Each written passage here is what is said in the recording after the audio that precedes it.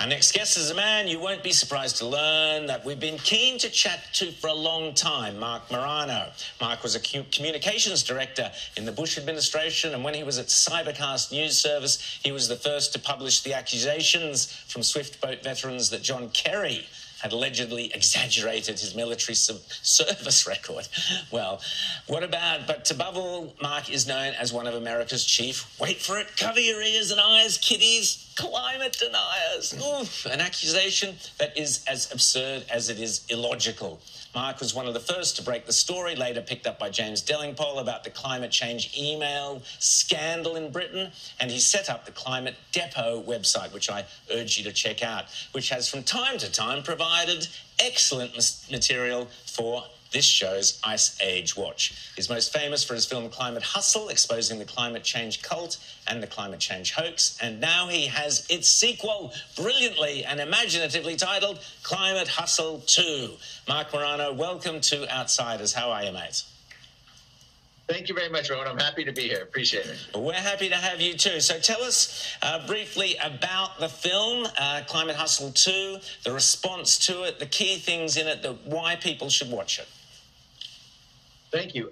The film came out in September of this year. We were originally set for nearly 800 theaters in the U.S. and Canada before the COVID restrictions locked down all the movies. Last Earth Day, we were going to release it in April. And the film, our first film in 2016, which was in over 400 theaters, that dealt with the science of climate change. We took a deep dive into whether carbon dioxide was a control knob of the climate. We went through all the extreme weather claims. We had UN scientists who turned against the UN testifying. We talked about intimidation of scientists. In Climate Hustle 2, we actually talk about the agenda behind the UN IPCC climate panel, behind the Green New Deal, behind this whole multi-trillion-dollar climate campaign to essentially control what we exhale from our mouth. And that is a much different film than the first one, because we go behind the scenes. We actually went to Czech Republic, interviewed former President Václav Klaus, who says the climate agenda is the greatest threat to liberty since the fall of the Berlin Wall and the Eastern Bloc of the Soviet Union, and the whole Soviet Union collapsed. So it's not about controlling the climate, it's about controlling us. And that's what we reveal in this film. Rita.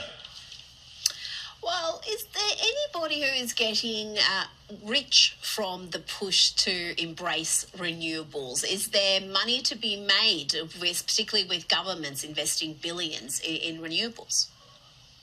Yes. Well, first of all, it's an ideology. So, a lot of the lower end, the middle and lower end are people who believe in the cause. But people are making a fortune. We'll start with Al Gore, $100 million when he left. I'm sorry, he had $1 to $2 million when he left the vice presidency in 2001.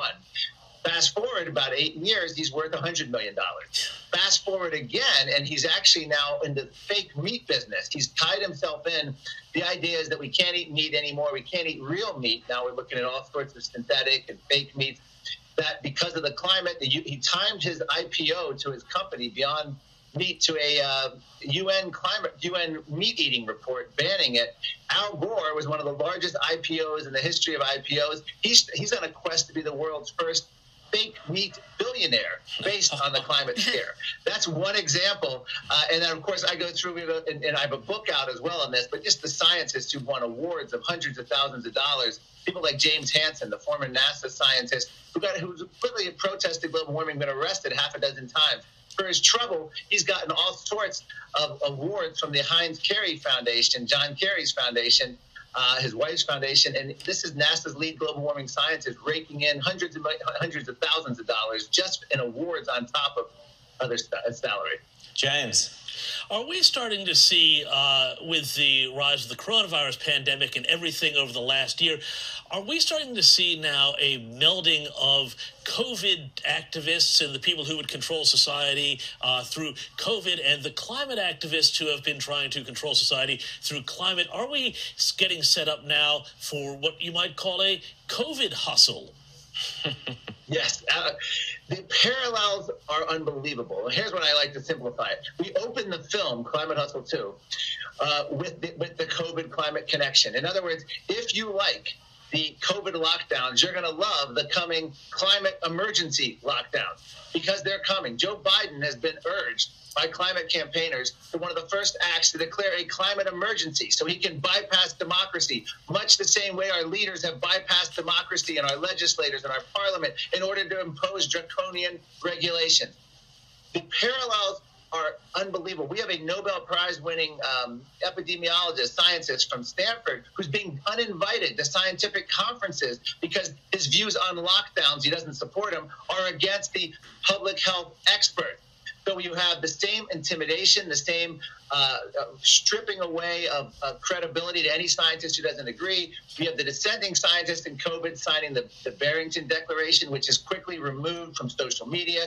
And I go through that with the climate debate. The exact same thing happens. If you dissent from Al Gore, the United Nations view on climate, you're not going to be funded. You're not going to have university positions. You're not going to have social media presence. You're not going to be invited on TV. You're not going to be invited to climate conferences in Cancun and Bali and exotic resorts around the world. So the parallels are incredible. And even John Kerry, Biden's new climate czar, has said the exact same thing. The parallels are screaming at us. Exactly. But I'll say one thing. Climate activists are jealous of COVID because it's taken away their thunder.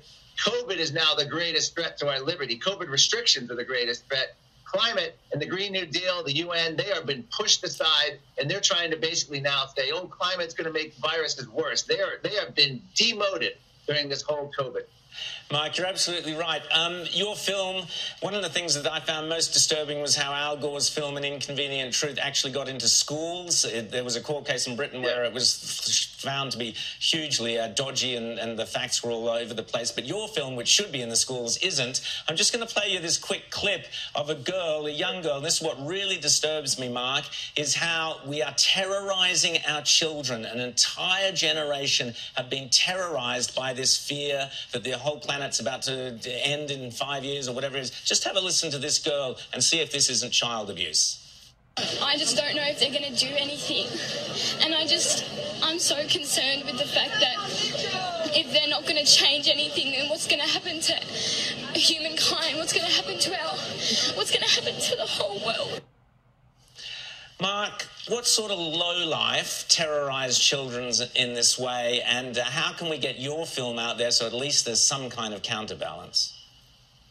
Well, thank you. Absolutely. All kinds of lowlifes do this, and all kinds of climate activists have no trouble doing this at all. In fact, they have failed to convince adults of the seriousness that we must act, that there's a climate emergency, so they've targeted children. And in our film, we have probably the biggest standalone section is on the indoctrination of children from kindergarten all the way through college. They are told they have no future. They are facing psychological problems. They are facing, they're trying to skip school. They are led by people like Greta Thunberg and other climate activists telling them that unless they skip school, that unless they act, and unless they join lawsuits against governments around the world, that they will have no future, that they need to sue the governments to give them a future, a habitable future. This is child abuse, as I quote one of the scientists in the film saying it's brainwashing as another word for it. But, pick on someone who's an adult if you want to try to scare them. And they failed to scare them. That's why COVID has achieved what the climate activists have wanted, because a virus scares the hell out of everyone, including adults. Climate seems to only scare children, and that's why they focus on children in the climate debate. So, Marc Morano, thanks so much for coming on Outsiders. Just tell those parents and grandparents and maybe those kids out there where they can see Climate Hustle and Climate Hustle 2. Well, thank you. The film has narrated by actor Kevin Sorbo. It's available at climatehustle2.com, the word or the number, climatehustle2.com.